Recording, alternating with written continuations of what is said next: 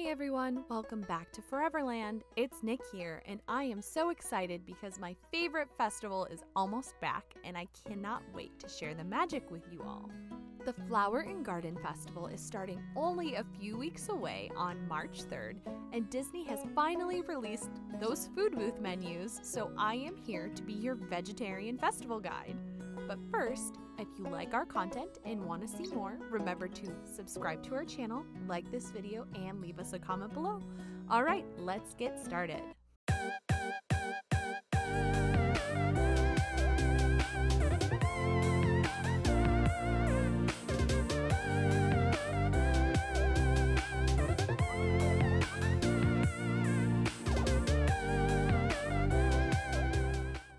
So in today's video, I'm going to go through each booth and let you know what vegetarian option there may be for you to try while at the Flower and Garden Festival. If you don't know, 2 out of the 3 members of Foreverland are vegetarians, and we do know that it really can be a pain trying to find vegetarian or vegan options at Disney World parks, especially for these awesome festivals. So we thought we would make it super simple and lay it all out for you guys right here with this awesome vegetarian festival guide. If you've been to the Flower and Garden Festival before, you may have already tried some of these dishes that I'm going to talk about because there are some dishes from last year's Flower and Garden Festival, but there also are some new dishes that I'm really excited to talk about. So let's go ahead booth by booth and see all of the yummy treats that Disney has brought us this year. All right, so we are going to start outside of the World Showcase today at a booth called Flavorful Kitchen, which is actually in Future World on the west side. So they do have 2 options, one being a dessert and one being a savory dish. The first dish offered is grilled baby vegetables with hummus cream and red pepper coulis. That is plant-based, which means it is vegan. So if it's vegan, that means it's vegetarian. And the second option is going to be a dessert. It's strawberry mousse with chocolate crisp pearls. Now, I do need to double check once the festival starts to make sure that the mousse doesn't have gelatin in it, because then it is not vegan or vegetarian, or some vegetarians don't mind gelatin, but just be mindful with some of these desserts to check and make sure that if you are a person who does not like to consume gelatin, to just always ask before you eat anything. So let's move on. Okay, the next booth is going to be Epcot Sunshine Griddle, which this is also not in the World Showcase. It's on the other side of Future World, the east side. And this booth has one dish that can be enjoyed by a vegetarian, and it is going to be avocado toast with marinated toy box tomatoes and fresh goat's cheese on toasted ciabatta. So it sounds really delicious. They do have a fried cinnamon roll bite dish with cream cheese frosting, but it does have candied bacon on it. So I'm sure you can ask for that dessert without candied bacon, but as is, it is not vegetarian or vegan. Both of these dishes that I mentioned are new for 2021, so that's pretty exciting. All right, so our next booth is the Honey Bistro, which is a booth that's right at the beginning of the showcase, and this only has one dish this year. Last year they did have 2, but one of their newer dishes did replace a vegetarian dish from last year. So all we do have is this one vegetarian dish. It is not vegan. It has honey and some mascarpone. So this is just vegetarian. And the dish is a local wildflower honey mascarpone cheesecake with orange blossom honey whipped cream, whipped honey, honeycomb, dehydrated honey, and it is garnished with fennel pollen meringue kisses. So they did have this dish last year. They did change it a little bit, so I'm not sure if we want to consider that a new dish or not. They did add a lot more honey components this year, which whipped honey to me sounds delicious. I cannot wait to try this dish. It sounds really great. Okay, the next booth is the Citrus Blossom, which is typically right when you enter the showcase. It's usually the first booth you would see walking straight down that center walkway toward the showcase. And we are actually going to have 2 dishes this year from the Citrus Blossom, and one being the Citrus Shortcake, which is an orange chiffon cake. It will have lemon curd, some mandarins, whipped cream, and a citrus crumble. They did have this dish last year. You may have enjoyed it already, but it does sound pretty tasty, so it may need to be another 2021 favorite. The other thing, I haven't really mentioned a lot of beverages, but this is kind of a popular one for the festival. So the orange cream shake in that souvenir orange bird sipper will be available this year at the Citrus Blossom, which is vegetarian. So if you like ice cream, some shakes, make sure to pick up that orange cream shake in the orange bird sipper.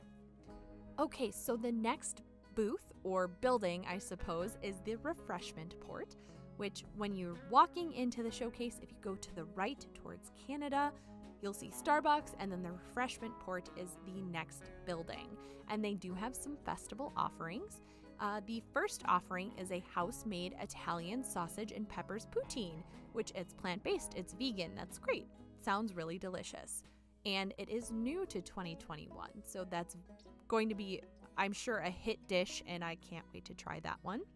The second dish that is vegetarian, it's not listed as plant-based, so that might be something you may want to ask if you're going to get it and you're vegan. It's a popsicle trio.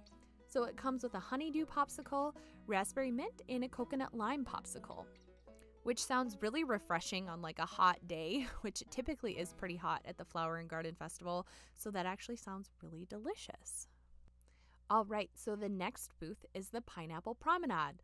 And we've got two items that you can enjoy if you're a vegetarian here. One is going to be a mixed berry buttermilk cake.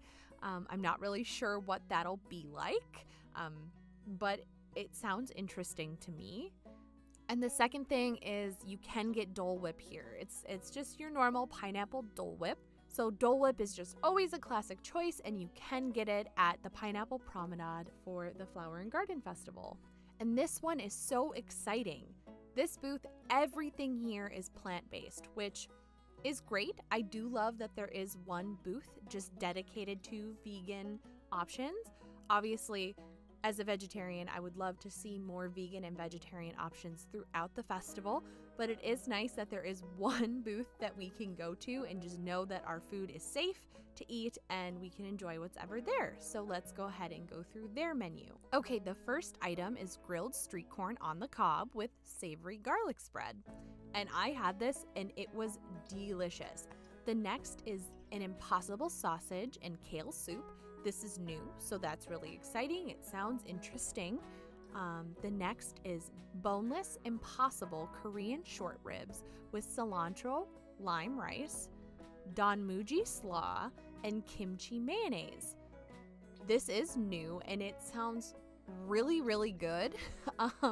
The flavors are always on point at Trowel and Trellis, so I'm super excited to give that one a try. And last, we do get a dessert. It's a lavender pot de creme with blueberry cake, pink peppercorn, and lime whipped cream. And that to me just sounds so tasty, so refreshing, creamy, tart. I'm gonna eat every single thing at this booth. I'm so excited for Trowel and Trellis.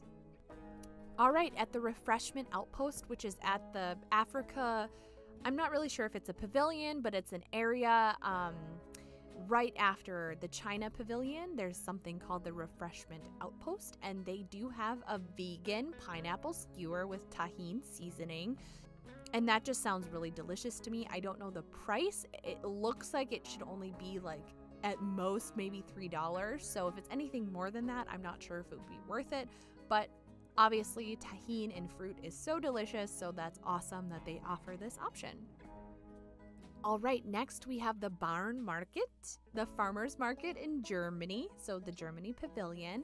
And we do have one vegan option. It's the potato pancakes with house-made applesauce. I have had them before. I love the potato pancakes. I don't love the applesauce all that much. It is a little bland to me. Maybe they changed the recipe this year, so obviously I would give it another try. But those potato pancakes were delicious. The second item we can enjoy here is a warm cheese strudel with mixed berries, and that would be vegetarian, not vegan. Next is going to be the Magnolia Terrace, which is the booth in the American Adventure. In this booth, we can only enjoy the dessert options that they have to offer, which is a little sad, but vegetarians can enjoy a pecan cake with maple whipped cream or pecan praline. Obviously, you can also get funnel cake in the American Adventure. That's not really festival exclusive. Maybe the flavor, this lemon cheesecake ice cream with blueberries and powdered sugar, that might only be available during the festival, but you can get funnel cakes there anytime. So I'm not really sure if that's special or not. All right, moving on. We've got the Taste of Marrakesh, which is the Morocco booth. We do have the shakshuka, which is Moroccan baked eggs in a spiced eggplant and tomato stew that is new this year, which is vegetarian, and that actually sounds delicious to me. I love eggplant. I always love the offerings at the Morocco booth. They're so tasty, so I can't wait to try that. Next, we do have a vegan option. It's the lemon magdalena cake with a fake compote and sangria gel. So that sounds really interesting, really tasty. I probably will try that too. I've never been disappointed at the Morocco booth, so these options are very exciting. Next, we have La Isla Fresca, which is the booth between Morocco and France. It's usually the Brazil booth in Food and Wine Festival.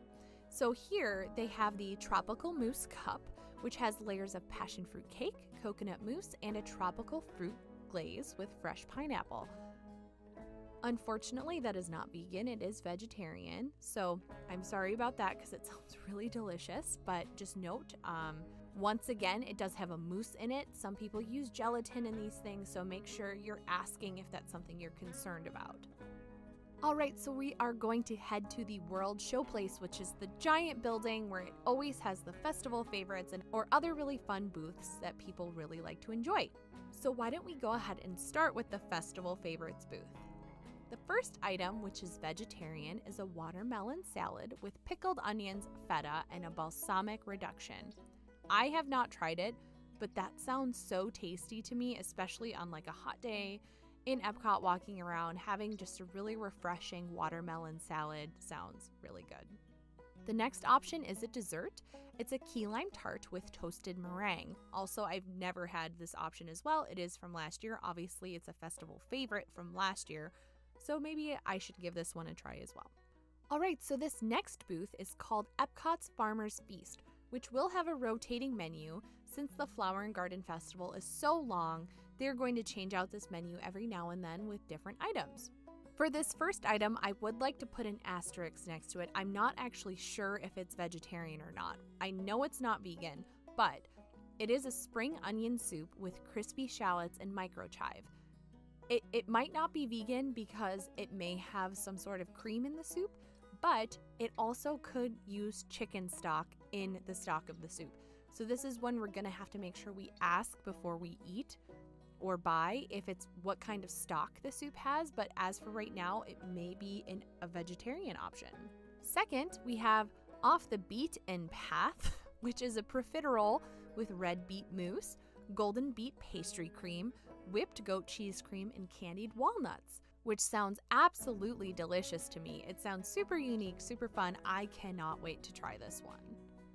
Next, we've got the Cider House, which is in the World Showplace. There's only a dessert that we can enjoy there, which is a dark chocolate raspberry tart with whipped cream, which sounds very basic, very tasty. Definitely should give it a try.